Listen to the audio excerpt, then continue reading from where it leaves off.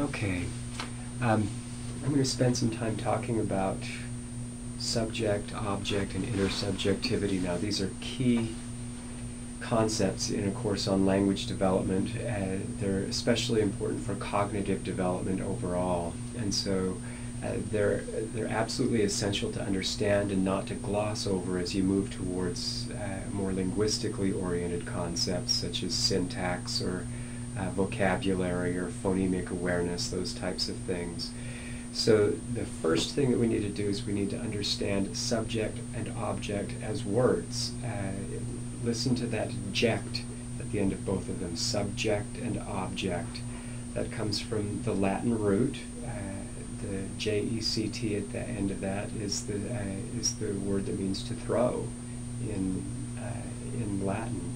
And you might think of other words where the ject actually preserves that literal meaning, such as inject, which is to actually take something physical and throw it into something else, and eject, which is to forcibly throw something out of something else, and reject has some of that same connotation and denotation, and the word project, which means to throw something forward.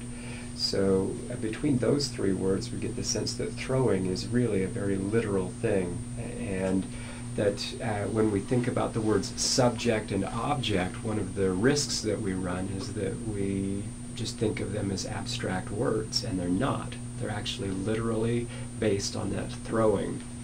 And the philosopher Martin Heidegger used this understanding of throwing to talk about subjectivity and objectivity in his work Being and Time, where he described the moment of being thrown as the beginning of your life.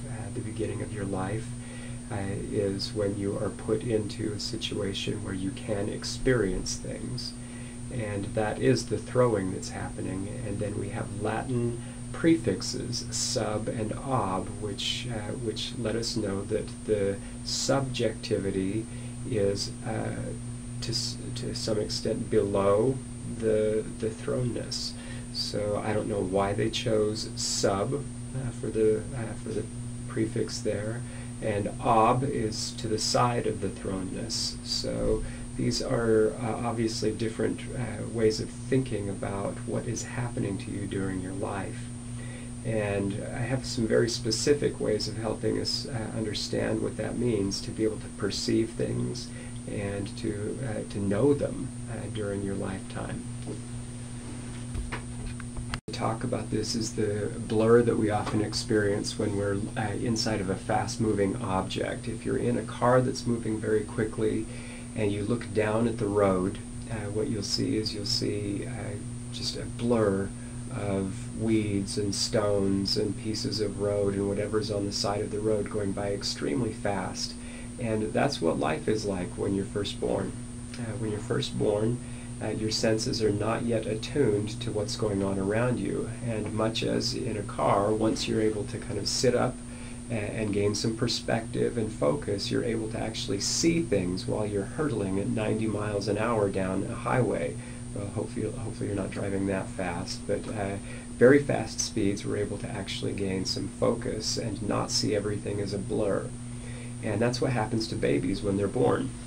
When babies are first born, more or less what they hear is white noise. They hear everything kind of mixed in together, and they're not able to perceive one thing from the next. The exception to this is that some babies do actually get somewhat attuned to the tone and intonation patterns of their mother's voices and are able to focus on those rather quickly. But in general, babies just hear a jumble of everything all together and not able to pick things out. The other thing is that their vision is very much the same. Their eyes kind of dart around, and they're not able to grab onto or focus on much of anything with their eyes. Their bodies, likewise, you've often seen little infants, their arms and legs, which later become very useful to them in terms of gross and fine motor skills, at the beginning are just kind of randomly flailing around. So all of the things that we use to actually gain focus and perspective for an infant are not tuned in at the very beginning of their lives. And so being thrown is really like that very first moment of being shot out of the cannon or the slingshot. Everything is a blur, and it takes a little while for us to gain some focus. And focus is what changes everything for a human baby. Once a human is able to focus on things, the reinforcement and response, the feedback that you get from being focused on something is intensely powerful. So let's just imagine that a baby is laying down on a crib bed and looking up, and she sees and hears her primary caregiver. Mother is up there, and she sees the face and she hears the voice, and that's all kind of in the middle of the blur of everything. She wants that back, and so her brain helps her eyes get focused back on that object, and that moment of focus, that moment of being able to retrain eyes that are otherwise just kind of darting around and doing whatever, is objectivity. Objectivity is the moment of focus. It's not the object, it's not the mother. Objectivity is that ability to focus. And the subjectivity that it's involved here is out of the big blur of life. This baby has now gained and has been able to maintain a position. When she does things a certain way, she's able to get focused on mom. And there's some natural element to that, but it's also partly coming out of the direct experience of being interacted with objects and people in the world.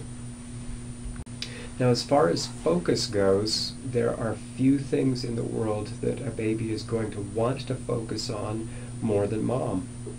Those few things are things like food, and milk, and peeing and pooping. Those are all things that are objects of focus for a child. And now you're thinking peeing and pooping. Well, there have been fairly good research studies that have shown that babies' early smiles, the earliest smiles that you see in infants between the ages of like 1 month and 2 months, usually actually occur while the baby is peeing. So that's where that smile comes from. Guess who reinforces that smile? The smile comes along, baby smiles, baby's peeing and happy, and then there's mom. And mom sees the smile, and does mom think, oh, baby's peeing? Nope. Mom thinks, oh, baby's happy. And so mom gets her face down close to the baby and starts smiling back at the baby, and starts creating a little loop there. And this type of interaction is the beginnings of intersubjectivity. A good amount of intersubjectivity comes with mothers and other people around babies misinterpreting random behaviors for meaningful behaviors. So if a baby is peeing and smiling, the people around the baby react as if the smile is coming from some sort of genuine desire to communicate happiness to other people around her. And so that response that the people around give is received by the baby as well.